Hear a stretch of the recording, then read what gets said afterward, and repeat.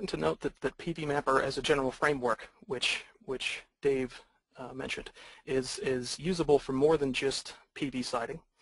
So from this point we can start a new project, and we could use PVMapper to site additional sorts of facilities, such as a community center or a park. Of course, I'll go ahead and delete all sites here. That will start us a new project. Of course, there's a warning here. We wouldn't want you to do this accidentally. And if we wanted to site a hypothetical community center / park in Idaho Falls, Idaho, the home of Idaho National Laboratory, we could start to do that. So here we have Idaho Falls. You'll notice our scoreboard is full of tools that may or may not be appropriate.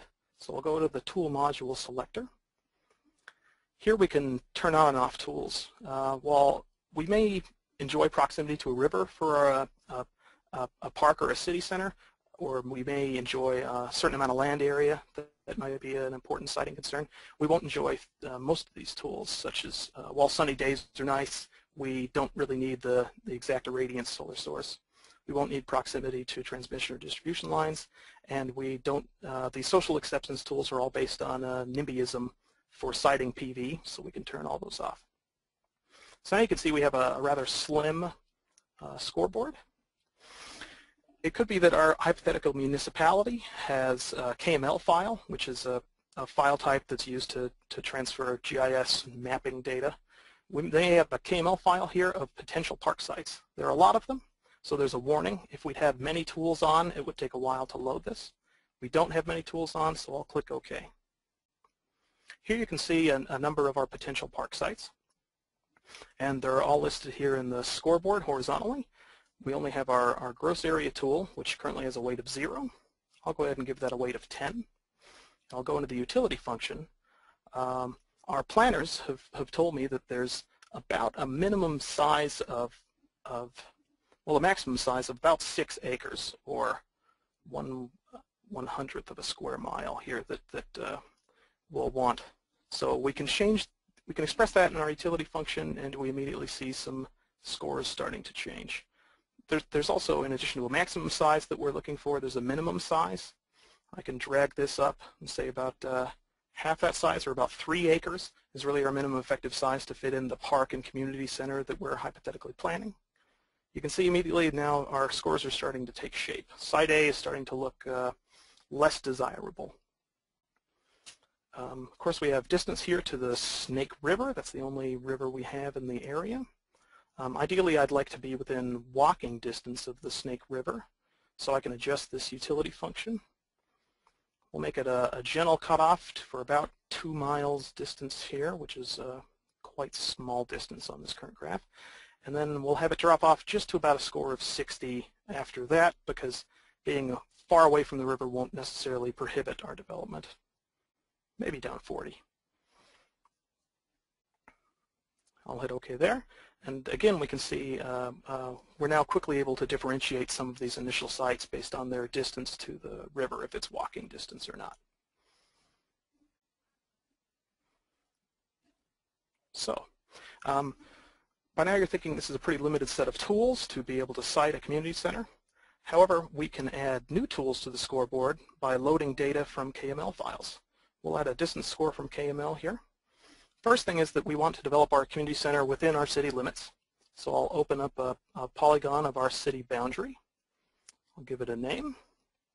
And we have this new tool based on distance to or from the city boundary.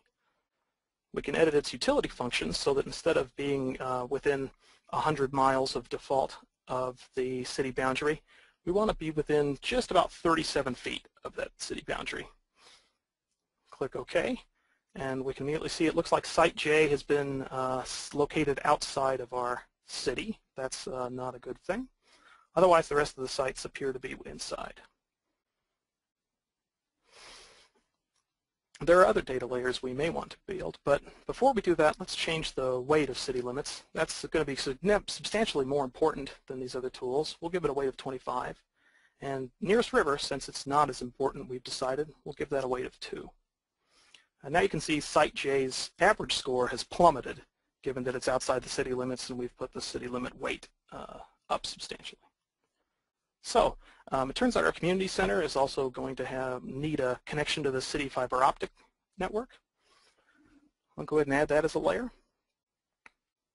All these, in addition to being added as score tools, are located in our layer list. So I can enable it here, and you can see that city fiber optic network extends quite substantially around the city here.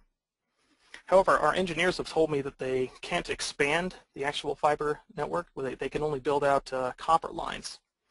So that's going to give copper lines really only have a suitable range of less than 1,000 feet. So I'll go into our utility function. And again, we'll set the needed range that we have, set it to about 370 feet or 1/10 of a mile. And we can again see Site J being built outside of the city is also far outside of our city fiber optic network. Site B here is located quite close, but Site C is also about 800 feet away, giving a score of 0. Site A is in between. It's going to cost us more than it would for other sites to build out that copper line, but we can do that. Also, Site H is in the same bracket. It's about 370 feet away, which may be cost prohibitive, but it's not necessarily going to stop us. It'll just be a detractor to that site. The final layer I'll add is existing parkland.